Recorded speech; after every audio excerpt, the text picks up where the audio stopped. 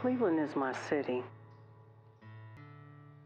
I can't really imagine myself living anywhere else. I've traveled all over this country, and for the most part, I've had a love-hate relationship with Cleveland. But it is where my heart is. My family lives here.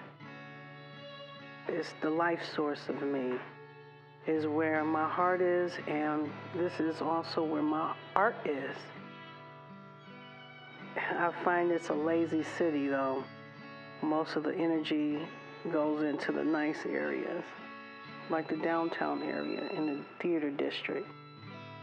It seems like the rich get richer here, and while 3 minutes to the east, the poor gets poorer. There's a huge sense of abandonment here in this city, and I don't want the Hodge to be another abandoned Cleveland building.